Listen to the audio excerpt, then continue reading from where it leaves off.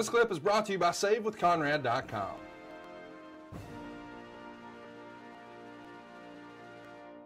Some news around this time from The Observer. Ken Shamrock was talked about with him coming in for a short-term program with Angle, which one would think would be to get Angle out of his geeky role and into a serious shooter role.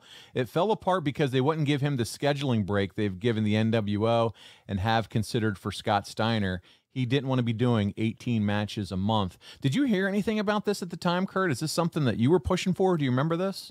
No, I didn't hear about it, but I would have loved to wrestle Ken Shamrock. He was my favorite wrestler when I was training to go into the WWE. I kind of tried to match what he was doing, like his style.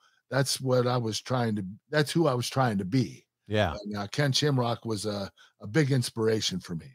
Man, and we would have loved to have seen it around this time for sure as fans of Kurt. Hey, it's Conrad Thompson. Thanks for checking out the podcast here on YouTube.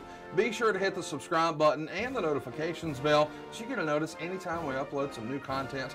And go save yourself some money right now. If you're in a 30-year loan or you have credit card debt, it's not a matter of if I can save you money. It's a matter of how much. Find out right now for free at SaveWithConrad.com.